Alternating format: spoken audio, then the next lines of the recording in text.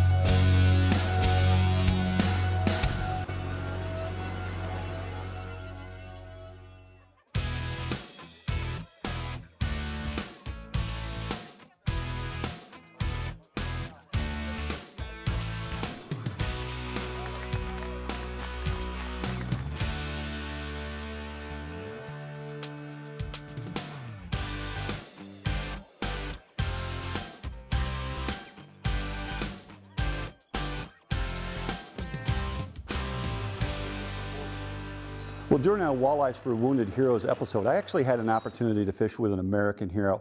His name was Henry James, and he was in Iraq and blown up a number of different times. The man had multiple different deployments. Fortunately survived all of it, came back to America, and I had the great honor of actually having him in my boat with me and taking him walleye fishing. We had an absolutely awesome time.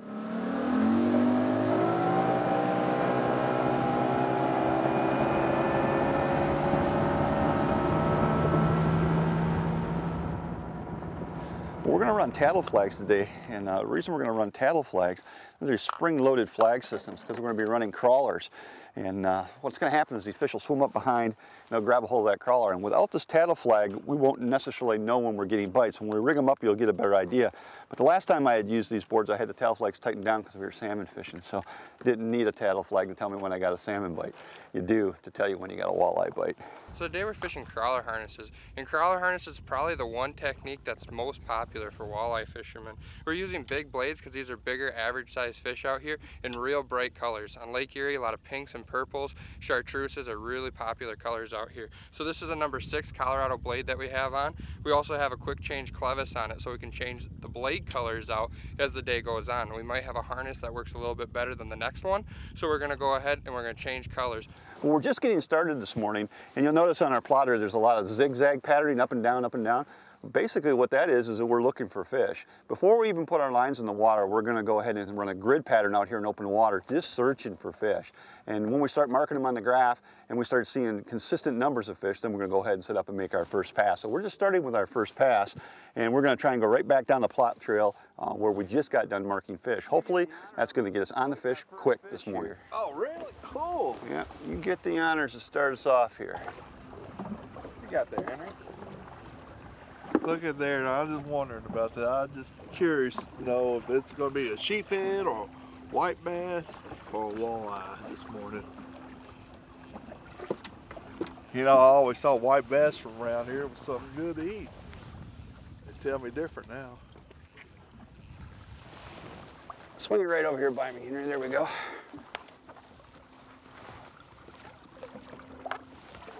She's all yours. Okay.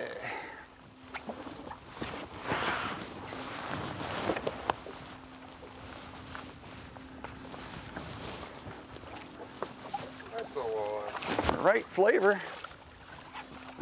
I guess little is the emphasis here. Look at that. I don't think he's going to stretch. Henry, I don't know, man. We got us a measuring board, but I don't know. That one's going to be definitely close to the bump.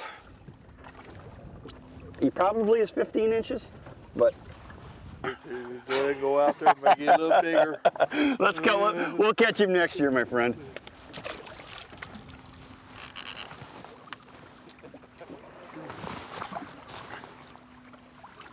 Henry, I think we are hooked up again, my friend.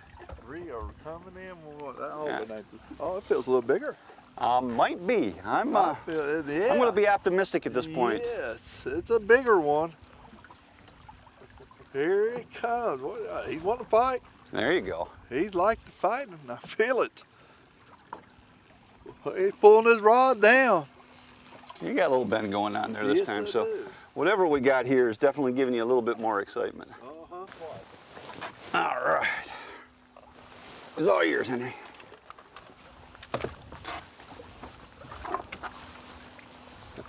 Thank you, Jake. Oh, yeah. Look at that. That was a deeper fish there. That was 70 back. I haven't seen him yet. There's the tadpole. Oh, you got a beautiful fish here. A little closer and we'll get this buddy in the scoop here. That's a good start right there. Henry, that's exactly what we're looking for. This is what we're talking about. This is what you call skillet size. That's pretty typical for what we expect to catch at Lake Erie this time of year. You know, Lake Erie is world famous for producing big walleye, but not so much at the last week of June. So, I mean, honestly, if we could get a few more of these, I'd be pretty happy. Additional considerations provided by Lowrance Electronics. Find, navigate, dominate. Additional considerations provided by Argo Amphibious ATV, Extreme Terrain Vehicle Solutions. We've been fishing today in an outreach program called Walleyes For Wounded Heroes, and actually what we have out here is 80 different veterans, police officers, and first responders, and all these guys have one thing in common. In fact, I should say all these guys and gals, because there's both men and women involved in this program. They all have one thing in common. They've all been wounded or injured in the line of duty. Our responsibility here today is to get these guys out, show them a good time on the water, and help the healing process. 24 years in Army National Guard, and a lot of people think, you know, weekend warrior. It wasn't the case for me. This last time was, I had a tour in Iraq from 2004 to 2006. And May 21st of 2005, it was a Saturday morning, and it was a day I will never forget. It was the day that I was injured, well, blown up in Iraq. I was a gunner in a Humvee. We were just coming back from a convoy mission, escorting convoys. And it was on a Saturday morning. Well, Saturday mornings is what they call flea market days. And there's a big crowd always in these flea markets. Come through on the highway by one, and I noticed this car on the side of the road. It looked kind of suspicious looking, the way it was sitting, where it was sitting at on the road. And we was coming up on it, and I was about ready to holler at my driver to tell him to watch it. And the Hummer came up on it, and they detonated the car just as we come by. I say our Hummer was no more than 40 feet away from it, 30 to 40 feet away from it. The concussion of the bomb was so much that it luckily blew me down into the hatch. The whole right side of my face, all the bones were broken. The right shoulder was injured, and didn't know it at the time, but I had a piece of shrapnel on my spine, and they gave me this shrapnel when I was in the hospital when they was taking the shrapnel out of my face, and they found this on my spine. Doctors couldn't figure out why I didn't take my head off. He said, I've seen less than that go through a person, and it killed them. And apparently somebody was watching over it at the time when it happened. I had this one general who was there, and he come up to me and just looked at me and said a little prayer for me. That was the most amazing thing I've ever seen. You know, have an officer high ranking like that and say a prayer for you. And he said, "Soldier, I hope you get well." And I was able to talk enough words. I said, "Sir, I'll be back." I know it sounded corny like the movies, Arnold Schwarzenegger, but I meant it. And sure enough, I was able to heal up enough, not all the way, but enough in the process to get me back over there. And I was the only one from the REAR companies that we had over there I was the only one that was able to come back and go back into service and go back to gunning again.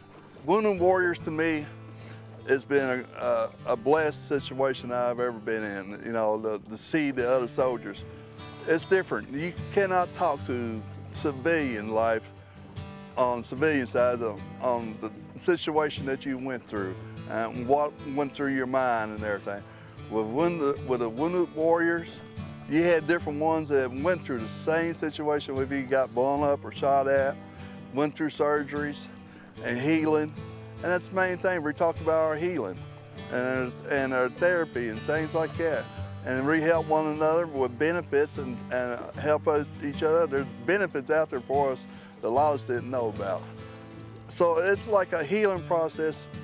It's a brotherly and sisterly group together, you know, to help. You know, it's just something I can give back because I've been given the opportunity with my sponsors in fishing, and I just come up and help out and take some guys out fishing, have a good time, and show them a good time. And you know, it's just something I can do to give back to what they gave up for our country. You know, I think it's a great cause, and I think that, you know, what these guys are doing for the veterans, and these guys fought for our country, obviously, and I think that's like the best thing in the world. So I think that it's a really good opportunity to take these guys out that work so hard to give us our freedom.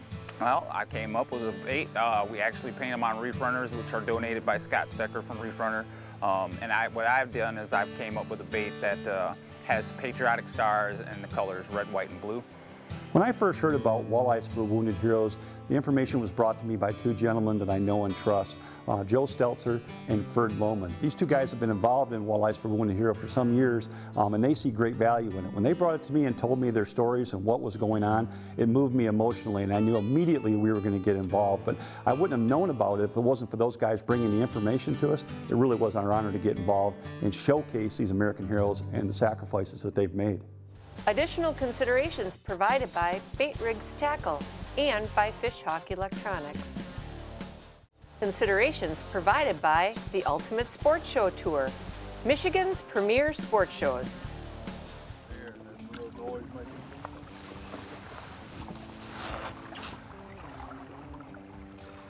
Oh, if it's a white bass, it's a big one. It's hopefully that's not what it is here. Let's see him here. He's staying down good. Oh, that's a nice walleye. There we go.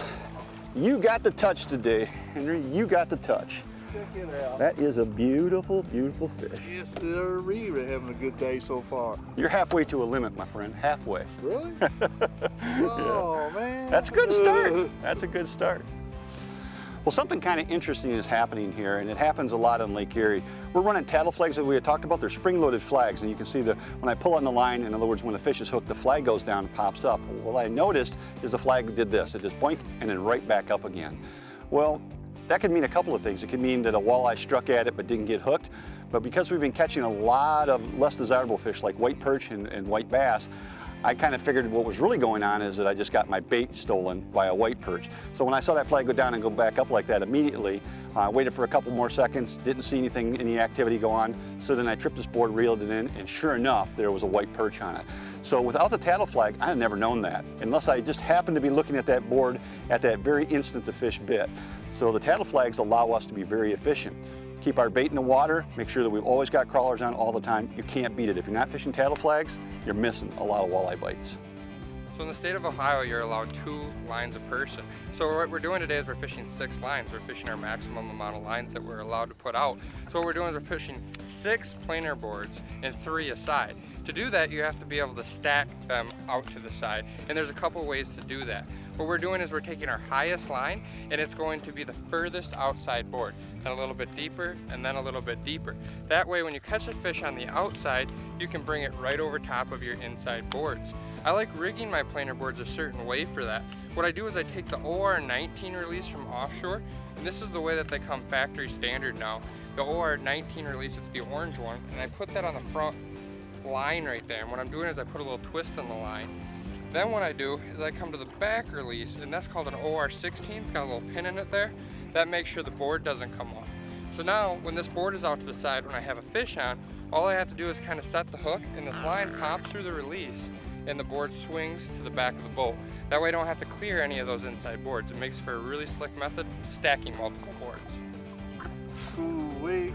I felt a little fight. A little tug of war right here. I'm gonna cut in here and get that board off for you in a second here. Okay, Henry's all yours.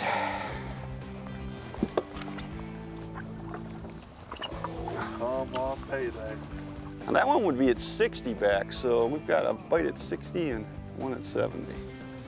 Let's see what this is. Oh, yeah, baby. That's what we're looking for. Okay. Just raise your rod a little bit. Got him. Nicely done, Henry. Nicely done. Well, it's time. We've got our second nice fish in the box here, and it's time for us to talk a little bit about how we caught it. No surprises, we caught it on a night crawler harness, which are really popular here this time of year, but we used a little bit different rig to make it happen. This is a tadpole diver that I have in my hand. It's made by Offshore Tackle. It's the size #1. That's our diver. That's what's taking our rig down to depth. Connected to the back of it, I've got a 4-inch Big Al fish flash on here, and all this does is just rotate in the water. It just spins, and that's the attractor. That's trying to bring the fish into the gear. And then at the business end here, I got a leader. It's long, almost 6 foot long back here because the water's fairly clear, terminating to our crawler harness at the end, and of course we'll have a night crawler on there as well. So this system itself is what's been working really, really well for us over the past, and we can stagger the depths on these just by simply controlling how much lead length that we're letting out. So far so good. It looks like we're on to a pretty good bite here this morning. Yes, we are. Additional considerations provided by Mustang Survival and by Motor Guide Electric Motors. Additional considerations provided by Eagle Marine Service and by Ontario's Algoma Country. That real. The Walleye For Wounded Heroes event actually involved between 80 and 90 different American heroes. So in order to get as many of these men and women as possible included in the television segment that we created, we split up our crew. Mary grabbed a camera and she jumped on board with Captain Paul Walker, who was kind enough to donate his time to get a lot of these people out. You know, a lot of the images you're going to see were the ones that she shot on Paul's boat. Oh, yes. It's another stupid catfish. That thing fought like a champ.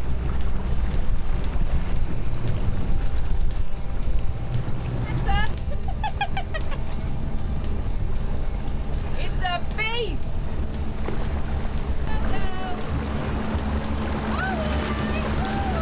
Yes! Nice! Nicely done! You see that, boys? It's how it's done! Woo! It's the big one! Way to go! There we go! Nicely done! Come on, feel it. You got this. Get this out! Water coming in!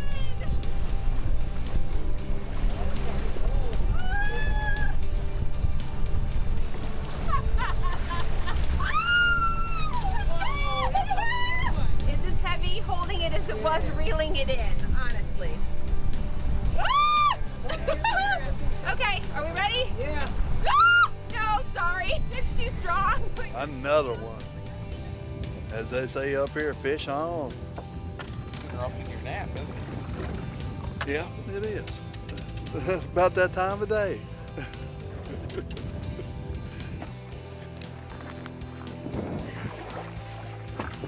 Nice fish, man. Oh, a little slippery right there, but we got her. We got her. Henry, that's about as perfect as it gets for Lake Erie. That's a good one right there. That's what I call a fish sandwich. Uh-huh. Just the right size for eating, I tell you what. We've had an awesome day of fishing and it's not over yet. Not over. Very cool. So we're controlling our speed with our electric motor. We have a Motor Guide XI5 on the bow of the boat. What that's doing is it's not only controlling our speed, but it's also keeping us in a straight course. Right here I have the key fob in my hand, and I can control our boat left or right with these arrows that I have right here. Also, I can control the speed, and as autopilot feature, which is right here. What that does is it just keeps me on a straight compass heading, keeping me straight. I don't have to worry about anyone driving the boat. I can be at the back of the boat, setting rods, and having a good time. It's an awesome system.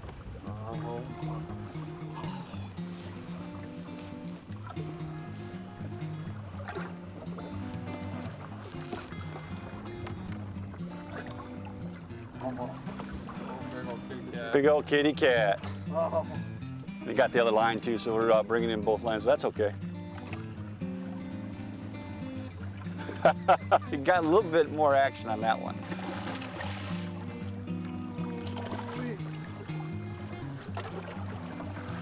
Perfect. Look at that. Line broke right at the instant you got it. That couldn't have been any better. You had done that perfect. You know, the line broke right at that instant. Not bad. I'll just put this over here for you.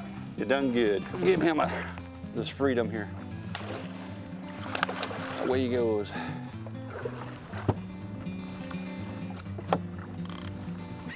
Henry, you are the man of the hour right there. Yeah. Put a little bit more. That's a good one. You like that one, huh? Probably the same cat, but you know. It might be another cat, but I'm doubting it's the same one. You think it might So be a buddy? I think we learned him a good lesson. So nice walleye. Nice Sweet. You did good. You did good. You know what the odds are of that? That is amazing. You have been catching these beautiful fish, one after another today. Fish. That's what I'm hoping. Well, we'll take a look here. Oh, this one ain't going in the grill. Oh, that's a good fish. That's a beautiful fish. Couple more strings. There he is in the bucket. There you go. That's what we're talking about. That's what Lake Erie's famous for. Look at that. Well, that's what we're talking about.